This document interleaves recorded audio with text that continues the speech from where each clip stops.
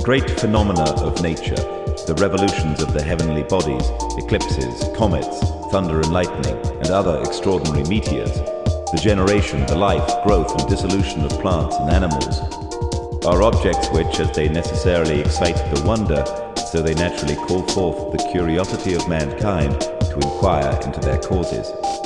Superstition first attempted to satisfy this curiosity by referring all those wonderful appearances to the immediate agency of the gods.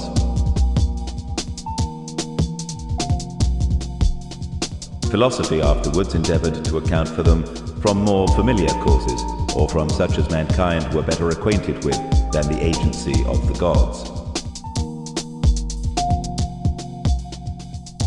As those great phenomena are the first objects of human curiosity, so the science which pretends to explain them must naturally have been the first branch of philosophy that was cultivated.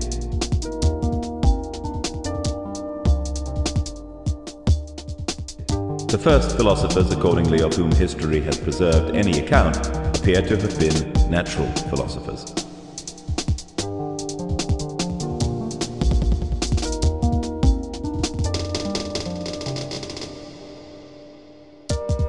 All my moral and intellectual being is penetrated by an invincible conviction that whatever falls under the dominion of our senses must be in nature and, however exceptional, cannot differ in its essence from all the other effects of the visible and tangible world of which we are a self-conscious part.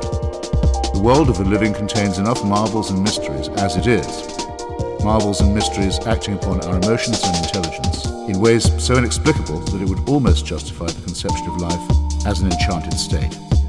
No, I am too firm in my consciousness of the marvelous to be ever fascinated by the mere supernatural, which, take it any way you like, is but a manufactured article, the fabrication of minds insensitive to the intimate delicacies of our relation to the dead and to the living in their countless multitudes, the desecration of our tenderest memories, an outrage on our dignity.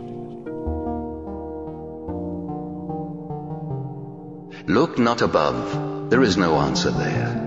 Pray not, for no one listens to your prayer. Near is as near to God as any far, and here is just the same deceit as there. And do you think that unto such as you, a maggot-minded, starved, fanatic crew, God gave the secret and denied it to me? Well, well, what matters it? Believe that too.